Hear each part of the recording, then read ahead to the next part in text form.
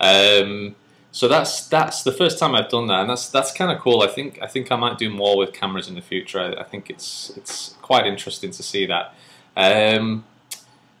Input wise, it's pretty straightforward. I've already kind of spoken about this and how the input works. It just drags along, and then we've got a kind of smoothing function in here. So when you do drag the crosshairs, there is a slight smoothing damp, like an acceleration and deceleration. And that's pretty easy to achieve inside of Unity. There's a function included in this called, where is it? Let me just find it. So it's this one here, mathf.smoothDamp. And smoothDamp adds like a smoothing arc to it, acceleration, deceleration, or inertia. So that's a really nice function to use for things like menu systems as well, if you want that to gradually move along, or if you want something to tick up over a specified amount of time. For example, if you want a counter to go from 0 to 1000 and you want it to take 1 second, but you want it to accelerate a little bit and then decelerate a little bit as it hits 1000, then smoothDamp is the function to use, and I've used that before when using counters. So that's a pretty nice function to have. I'm trying to think of the other updates that I would like to talk about now. I think the big one, which the next big scene was this one here, is the shop scene.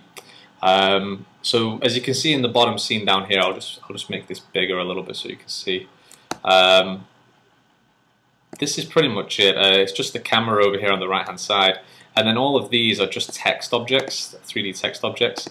And I've made these as separate text objects in the scene, and that's basically because it's a little bit easier to handle things that way. Usually you can, in a script, you can put a text object in the game and then you can define what that text says from inside a script.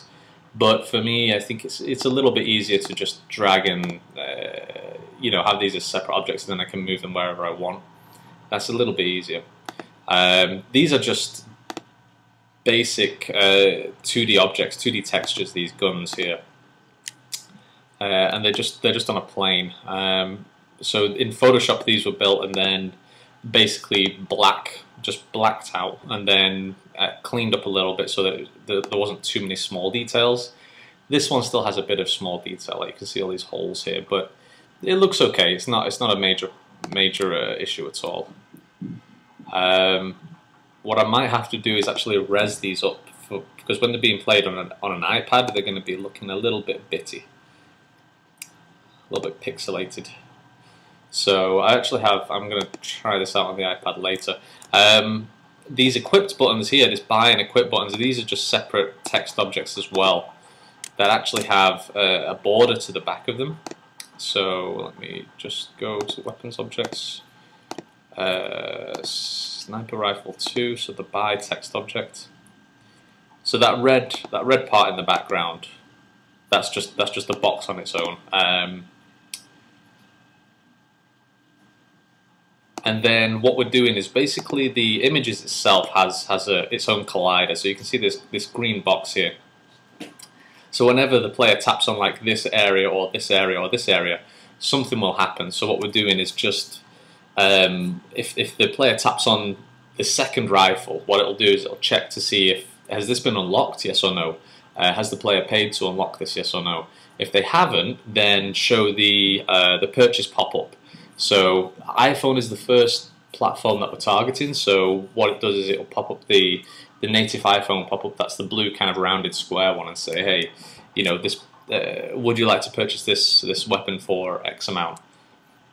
And if the player has already purchased it, then it'll simply swap the equipped sign from the first one to the second one. So I'll just show you this now since we're in this scene. For the in-app purchases, anybody who's doing in-app purchases on iPhone for the first time, it can be a little bit complicated. I remember when I first tried to do this, and the walkthrough was okay. Actually, it wasn't too bad. I use plugins from a company called Prime31.com, Prime31. Totally excellent plugins. I definitely recommend them, and the support is great as well. And it makes things a lot faster. It means that I don't have to dip into Xcode or dip into, say, Android native JavaScript in order to do an in-app purchase. They just plug directly into Unity, and then Unity builds, and it builds all of that stuff inside of Xcode for you. And then all you have to do inside of Unity is just make the function calls like here. For example, store kit binding, which is the in-app purchase system. Can it make payments? If it's true, that means yes. Then request the product data, and that gets the data from the iTunes store, which depending on the string that you've put in there, depending on the name of the product. And then try to purchase the product. If you can't, then it'll just cancel out and say sorry, no. And this store kit event listener here is basically, this is called if the purchase is successful or if there's any kind of problem. So, for example, if the player does purchase the second weapon, then this is called. We check which product ID it is. In this case, it's the second rifle, and then we unlock it here with the player prefs. We give the player an alert. And then we just set the gun grade so that in the scene it looks like it now appears as the second gun is equipped.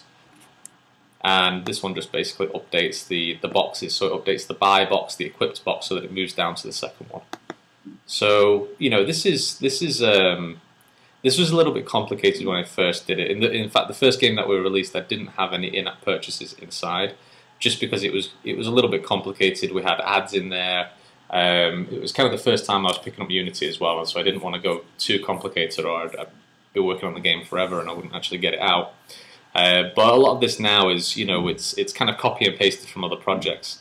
And definitely do that as much as you can with your projects, especially from an indie standpoint. But also from a larger company standpoint as well. It's always good to reuse assets or reuse code or something like that.